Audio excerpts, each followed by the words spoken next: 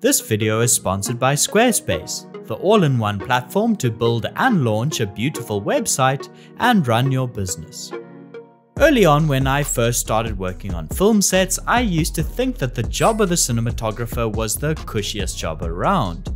After all, they have a huge technical team that carries all the heavy gear into remote locations, a gaffer and electrical crew who set up all the lights, someone who'll bring them a cup of coffee in the blink of an eye, all while they sit on a dolly and play with the camera while a grip pushes it. The reality is that there's an important reason why some DPs, to the untrained eye, do seemingly little work during production. It's probably because they've done a large amount of the groundwork prior to stepping onto set. For many cinematographers and HODs on high-end jobs, their workload is kind of like an iceberg. The little bit at the top that you see is the work done on set, while the massive chunk below the surface happens during prep.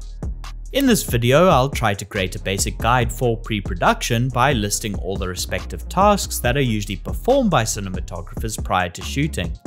Of course, since filmmaking can vary all the way from massive multi-month shoots to single-day, single crew member corporate documentaries, this process will never be fixed.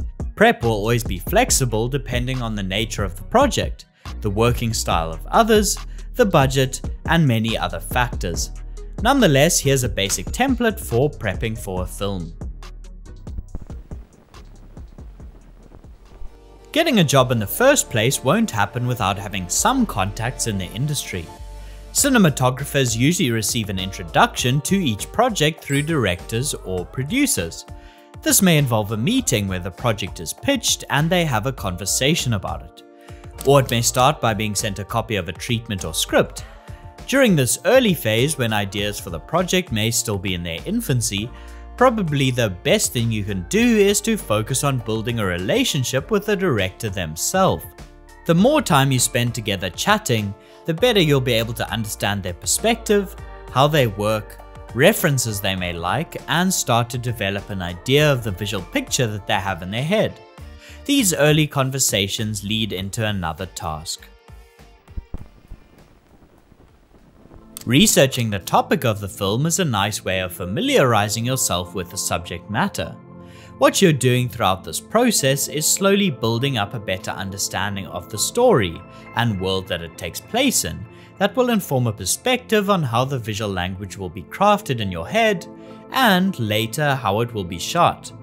This may include noting questions about characters in the screenplay, looking at the architecture of the locations in the story world, familiarizing yourself with a historical context for a documentary topic, or researching vintage lighting technology for a period film.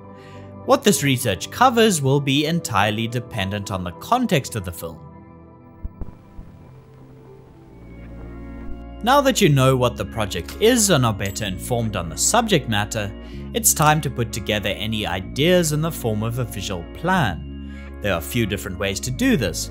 One idea is to draw from films as references that hit the kind of tone that the director's after, or address a similar subject matter. If you want to hit a polished, dark, satirical, comedic tone, then watch some films by Ruben Östlund.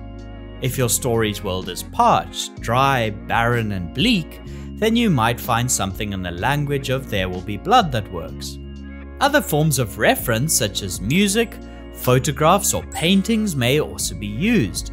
What you're trying to do when coming up with visual ideas is not to directly copy a reference, but rather to use them to inspire the kind of tone that is suitable for your project, when thinking about things like shot sizes, framing, camera movement, and lighting. I find it useful to compile a mood board of images, which can also be used to establish the kind of color palette that you're after. Having a visual plan will inform the next step of prep, which is location scouting. Sometimes the director and production team would have already locked down shooting locations, but other times cinematographers may be able to provide their thoughts and input on which location best suits the production's needs. This can be done by visiting locations in person, by browsing location stills, or even by looking on Google Maps. The crew will then do a recce of the chosen shooting locations, usually the HODs like the producer, first AD, the director, the cinematographer, the gaffer, the grip, the unit manager and the production designer will attend the scout so that they can make the necessary preparations for the shoot day. For example, the grip may have to make measurements at the location so that they have the right sized rigging tools, or have enough space to fit large equipment through tight spaces. The unit manager will determine the logistical access to the space and how many vehicles will be able to park nearby. The production designer will have a look at what decor is already inside a location and then determine what art elements they need to bring in. As well as being practical in nature, a recce also provides a creative opportunity for the cinematographer and director to run through how they imagine the scene in the space and start shaping shots and lighting ideas. It's always a good idea to keep records of this process, whether that's in the form of written notes, photographs, or by finding frames in the space using a viewfinder app such as Artemis. Being a filmmaker means that you are your own business, and every business needs a website to act as a touchpoint. Squarespace is an all-in-one platform that you can use to design a stylish and practical website using their drag and drop templates, which are easy to edit and design with. This means that you don't need advanced web design skills to get your site off the ground. Squarespace has lots of useful tools such as being able to host and showcase your video content, which I do on my in-depth Cine Squarespace site, or being able to display your creative design or photographic work using their galleries, which are customizable and are a great way of letting potential clients and collaborators see what you are able to do. So to set up your website, be sure to head to squarespace.com for a free trial, and when you're ready to launch, go to squarespace.com/indepthcine to save 10% off your first purchase of a website or domain. Using the ideas for shots that were discussed during the recce, the director and cinematographer may now sit down and start compiling a shot list. Usually this is done with a spreadsheet and can include a written description of the shots, drawings, or use location photos or viewfinder images that were taken during the recce. For higher budget projects and commercials, an artist may also be employed to create storyboards for the shoot or specific scenes. On even higher budget shoots, which involve lots of visual effects work, they may also create a previs, which is a rough, animated cut that displays all the shots that are required. This step isn't a must, but I find that creating a lighting plan, especially for more complicated setups, is a great way to determine what lighting gear needs to be rented, the access to power, how long the setup will take to achieve, and to more thoughtfully think about the light that you want. Sometimes a light study may be necessary, where you visit the shooting location at different times during the day to see what the ambient light is doing and whether or not you'll need to control it. A lighting diagram can of course be hand-drawn, or more precisely done using software like Photoshop. It's also great to have this document to send to the gaffer to give them a clearer idea of your vision, and so that they can potentially use it as a guide to pre-light locations before you arrive. By now, you should have enough technical information from the scout, shot list, and lighting diagram to determine what gear will need to be rented. Some cinematographers also like to do a day of camera tests for long-form projects to determine a lens, camera, or sometimes film stock combination that they are happy with. Usually I break my gear list down into the separate department sections of camera, grips, and lighting.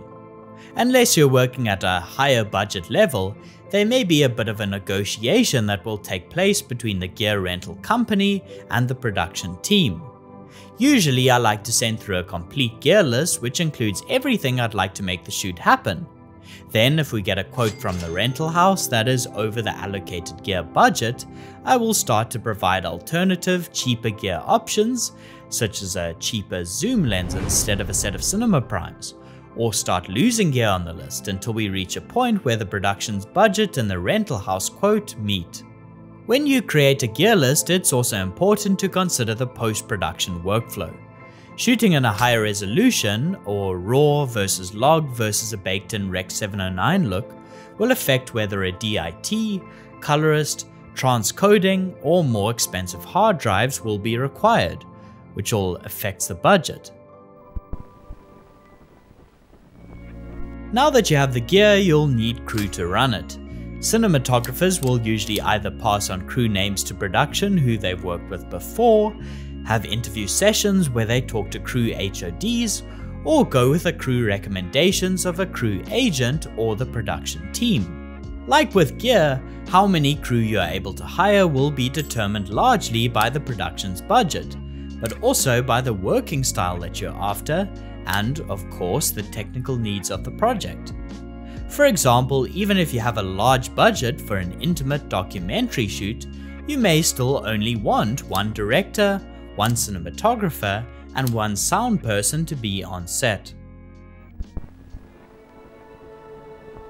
The final step involves coordinating all the technical details so that the shoot goes as smoothly as possible. This includes creating a schedule using the shot list. Usually this is done by the first assistant director. However, cinematographers may need to provide guidance or feedback to their schedule regarding shooting times, pre-lighting, rigging, and what crew will be required where. For example, some exterior dusk scenes may need to be scheduled so that the wide is shot during the best after sunset light, and any close-up insert shots are safe for last, where they can be lit with artificial light sources once the ambient light has died. Generally, prep for a film starts by being situated in a more creative, thoughtful space where you can dream up the vision you would like. Throughout the planning process, it'll evolve into being more technical, practical, and more about how the shoot will be executed. By the time you arrive on set, you should already have a good understanding of the world of the story, have formulated a broad visual approach, have all the gear that you need, the crew to run it, and have scheduled things to run as smoothly as possible. So if you're on a shoot that is all going according to plan and the DP is watching his crew work, giving bits of feedback, all while casually drinking a cup of coffee, it might be because most of the iceberg of prep has already been done. Thanks everyone for watching, liking, or otherwise engaging with the video. And a special thanks to all the patrons who continue to support the channel and get these YouTube videos early and ad-free. Otherwise, until next time, thanks for watching and goodbye.